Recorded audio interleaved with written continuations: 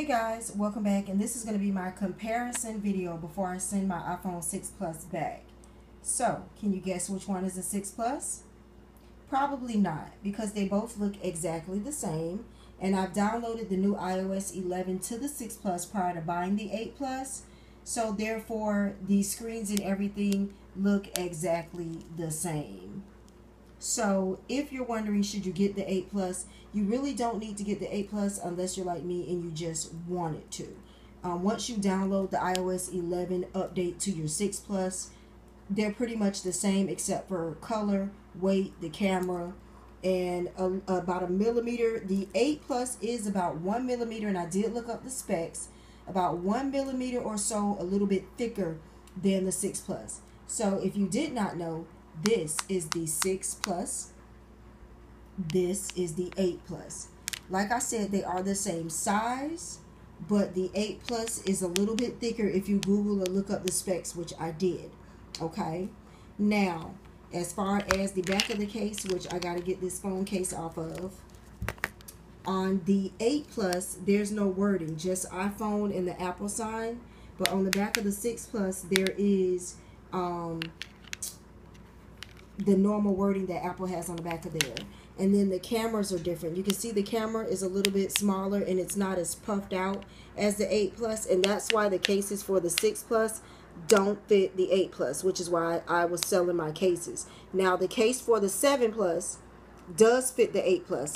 This case right here is a 7 Plus case that I got from TJ Maxx, and it does fit the 8 Plus. Other than that, besides camera specs, a little bit faster, speed, it being a little bit thicker and a little bit cuter.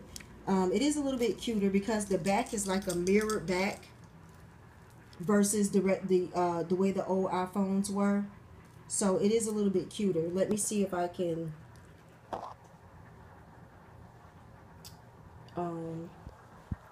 take the case off of this one for you guys.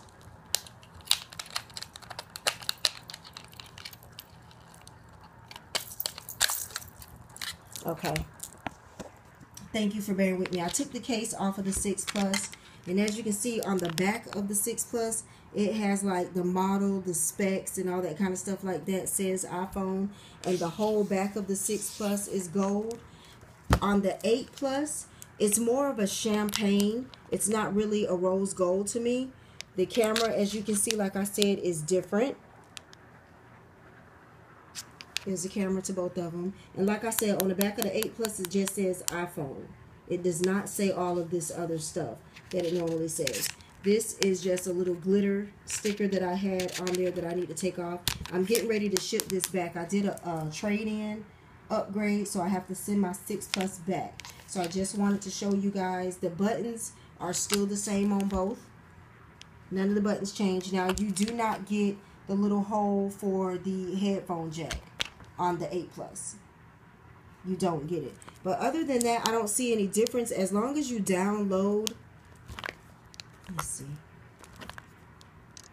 As long as you download the iOS 11 update to your 6 Plus, the phones are exactly the same. So do you need to run out and buy the 8 Plus? No, not really. Not unless you want to. Not unless you're just like me and like to just have kind of like the latest gadgets and stuff like that. But other than that, as long as you download the update to your 6 Plus, you really don't need to go and get the 8 Plus. It's just user preference. Whatever makes you feel better, whatever you want to do.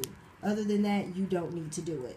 So I'm going to get ready to send my 6 Plus back. I have enjoyed her, but she has to go. And I'm going to enjoy my 8 Plus. And if you guys have any questions or anything, just put them down below. I'll be happy to answer them for you.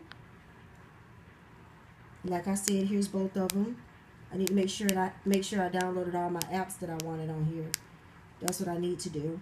And I wanted to let you guys know this app right here, Copy My Data. Can you guys see that? Copy My Data.